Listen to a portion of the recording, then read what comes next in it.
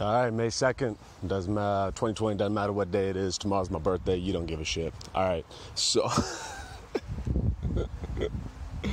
so I did a podcast with KJ yesterday. Maybe we'll do it consistently, maybe we won't. I don't know, we'll see. It is interesting. It's really interesting interacting with KJ every couple of months. Every time I see him, I can tell based off of him, like based off of my interaction with him, I can feel myself getting better at comedy. I think that, I don't even know where should I even start with this. Also, you know what? I'll start here. KJ, when you listen to this, because I'm going to put your name in the title, don't get a big fucking head, you old man, you old fucking douchebag, you nappy-haired piece of shit, you Detroit scum, you. I'm from the suburbs, where we drive minivans, and we play softball, bitch. Oh, fuck. No, man, like, all right, so that's okay. Let's get that out of the way. KJ, whenever you listen to this, don't get a big fucking head. Don't act like you're better than everybody, like you think you're fucking somebody. You're not. You're nobody. You're nobody. You moved to Corona. You're not even in Los Angeles. You're not even in San Francisco or San Diego. You're in fucking Corona, KJ. Fuck you. Anyway, so I'm of the belief system that stand-up comedy is similar to things like jiu-jitsu or rap music or other comparisons to other things. Stand-up is a skill, it's a craft that requires, in my opinion, apprenticeship. I think it's really good to have somebody be better than you and to have been doing it longer than you to teach you things. I started doing I started doing improv when I was like 14, and I remember, so I was doing it from 14 to like 20 something. I was doing it for almost a decade. And I got to college, I started my own comedy improv group. I was doing National Comedy Theater in San Diego. Like improv, I was very good at it. And I knew how to teach it. I understood it in a lot of very technical ways. And I remember trying to teach people who were around my age in college or even older. I was trying to teach them this skill, essentially, that has technique to it. And I would get every single semester, we would get a new crop of people, and there would always be like one or two people that would give me fucking attitude or would sass me on the shit, and who would question what I was trying to teach them, and not question like, oh, hey man, I don't understand, like, can you elaborate? I mean question like, hey, I know this is literally my first class in doing this, but you know, I think that's probably wrong. It's like, go fuck yourself, man. I've been doing this for damn near a decade. Like, I know what the fuck I'm talking about. So I have the same belief system when it comes to comedy. If someone's been doing it longer than me and is objectively better than me at it, I'm going to listen to them. That's just how it's going to be. Like, that's the smart way to go about it. Humble yourself, you egomaniac comedians that are potentially listening to this. Comics have the biggest fucking heads. We all think we're fucking hilarious. We all think we're somebody, and we're not. We're nobodies. Nobody gives a fuck about us. So listen to people that are better than you. And I remember meeting KJ at the Getaway Cafe. I think Damani introduced me to him. And I remember early on, we'd be hanging out after open mics or shows or whatever in the parking lot. And this motherfucker was just holding court, just rapid fire jokes, just being able to roast anybody whenever the fuck he felt like it. And you could tell, like, watching him, I was like, oh shit, he's been doing this a while. Even before I knew he had been doing it longer, I could just feel like this comfort, there was a flow about it. And it reminded me of improv. It reminded me of when I was a good amount of years in and I knew what I was doing, and I was doing it in front of people that were like a year in, and I could feel them not understanding how I was doing what I was doing. And so I felt that watching him, and immediately I was like, okay, right now, that's going to be the standard for me. Like, if you listen to this podcast often, you'll know that I bring this dude up a lot because I've essentially created a realistic standard to meet. Like, if you hear me talk about Dave Chappelle and Bill Burr and all those guys a lot, but at this point in where I'm at, especially with this quarantine going on, that's just not realistic to try to achieve. It is really not realistic to think, Aaliyah, hey, see, if it wasn't for me, this dog would be dead a long time ago. Cars were driving by. She was totally happy just jumping in front of a car like a fucking idiot. Anyway, there was a chopper going by. Okay, so don't even remember what I was going to say. I'm trying to figure it out. All right. Yeah, so I created a standard. Like, I know that it is feasible for me to get to the level that KJ's at. And it's just a matter of work and time and effort. And over time, it's been fascinating. Like, every time I see him, and it's usually like a couple months, maybe a month, I don't know, man. Time doesn't make any sense to me anymore at all, especially with quarantine time. Like, I'd have to look back on old episodes of the ACMM to really gauge how often I see him.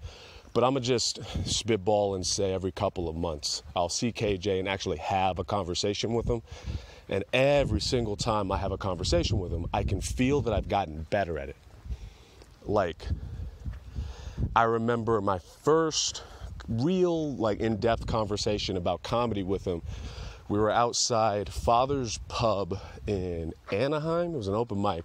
And we were in the parking lot because that's where comedians hang out. In case you guys didn't know, comedians that are poor, with nowhere to go, that aren't regulars at the Comedy Store, that don't make any money, we just hang out in parking lots a lot.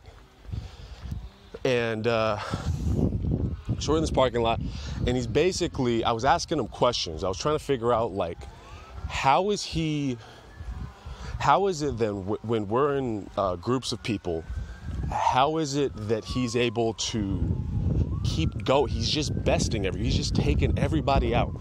Like, oh fuck, hold on, I'm going down a hill. I don't want to be breathing hard. Okay, so we're standing in the parking lot, and he's breaking it down. He's like, all right, so imagine you have this idea or concept or whatever, and it's like you're planting a seed. The idea is a seed, you've planted it in the ground, and then that seed turns into the tree trunk. And the tree trunk is the premise, and then from the tree trunk you get the branches, and you just kind of naturally branch out. And I understood that in theory. Like, I understood the concept of that and the idea of what he was trying to present to me.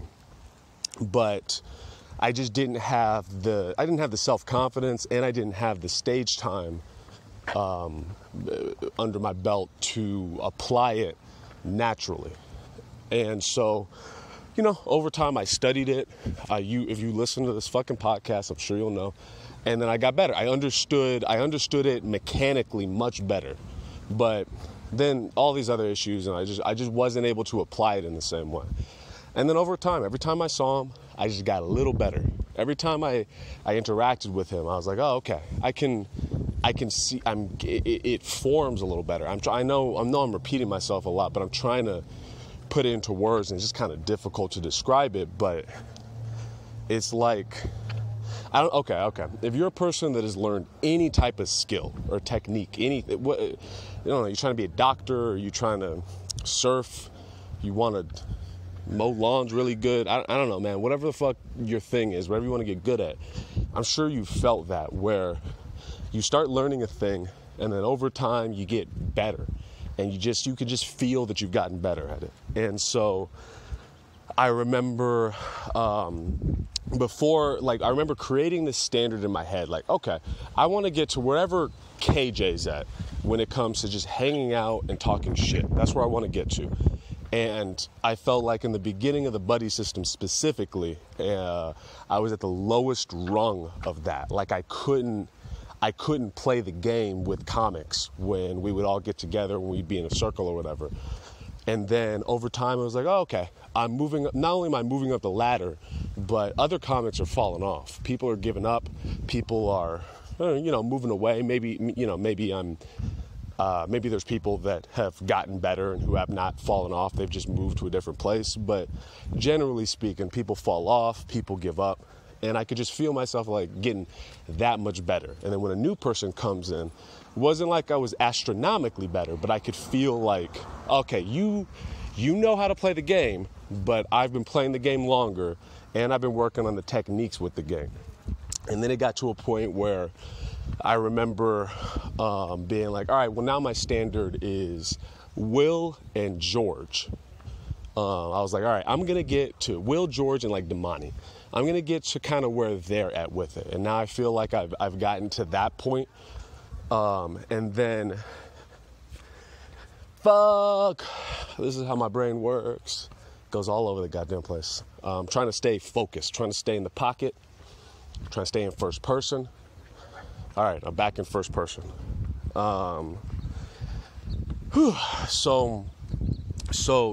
I finally, like, when you listen to Night Guy and Baldy, if you were to listen to the first episode that I did with Will versus now, there's a complete shift in how I interact with him or how I interact with George or Damani or whatever. And I feel like, okay, we're on the same playing field now. I figured out the game, figured out how to play the game. Obviously, I can get better at it with them, but for the most part, I think we're about the same level when it comes to that. And then I was hanging out with KJ doing this podcast, and it was like I understood the game, I understood what he's doing, and I can do it, but it's slower and it's clunkier.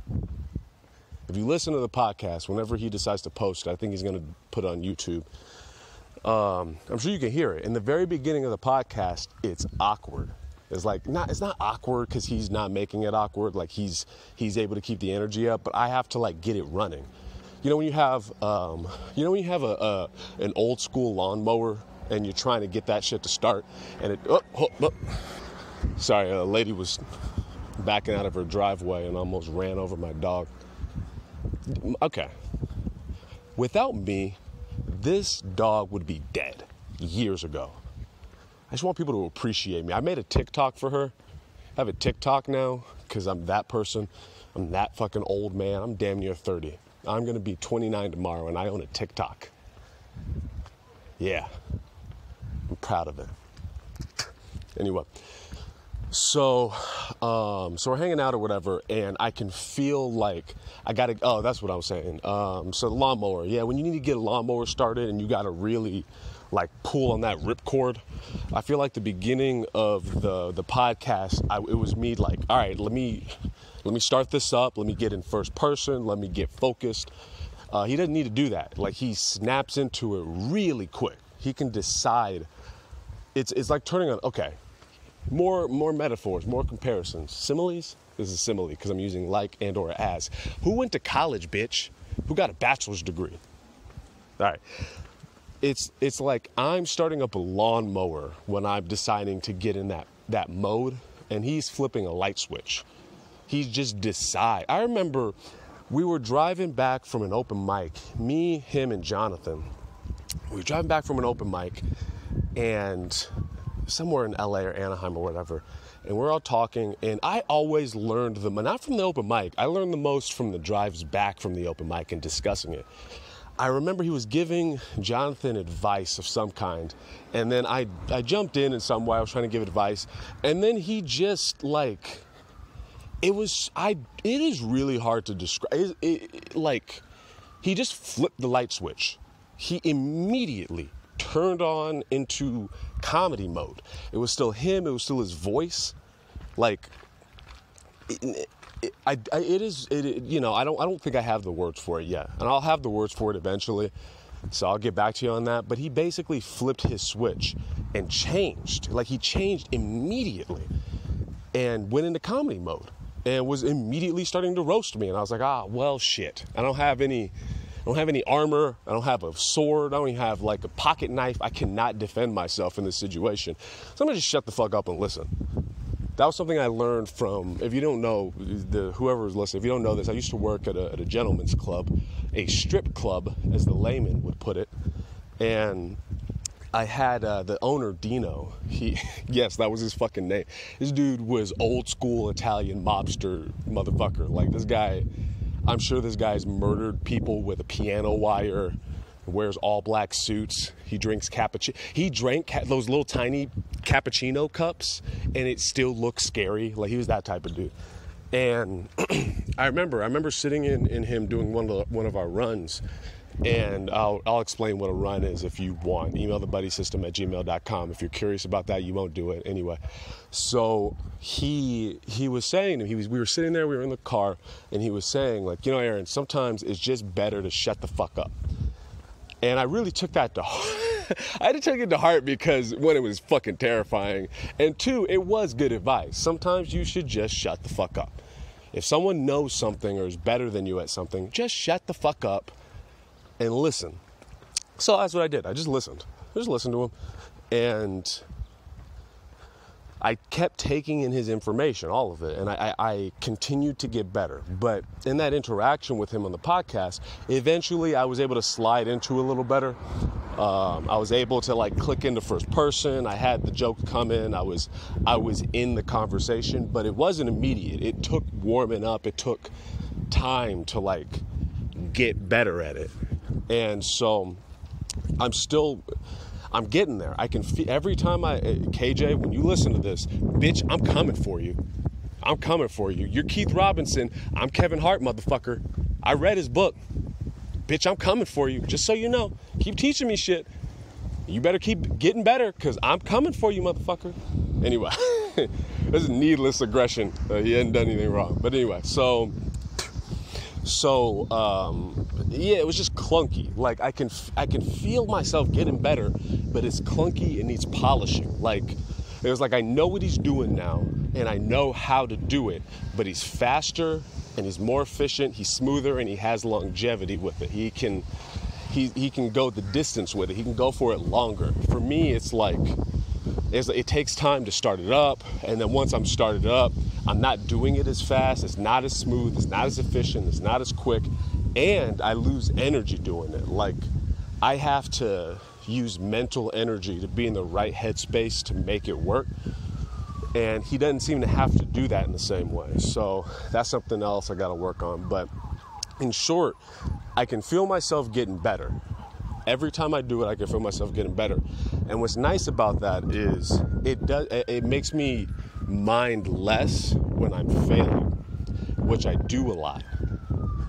Bombing, awkwardness, poor decision making really dumb statements. Like, do that shit all the time. If you listen to this, I'm sure you hear it all the time.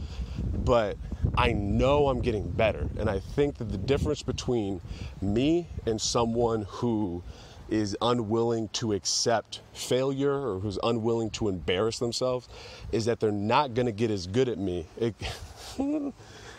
Welp, that's the end of the podcast. No, they're not going to be, in the long run, they're not going to be as good as me. I can feel it. Like, I think the type of person who's willing to take those big swings and those big misses is also the type of person who takes a big swing and hits home runs. And I would rather take big swings and miss and embarrass myself and people talk shit, so that when I hit those big home runs, everyone around me shuts the fuck up and recognizes what I'm doing. I'm not there yet, and I'm gonna get there. Hold on a second.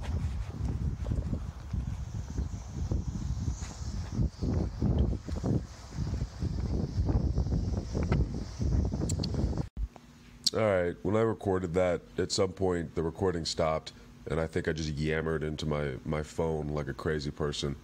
And then I realized it today. And I think it's been like 2 days. I don't know. It's May 3rd. It's my birthday. Happy birthday to me.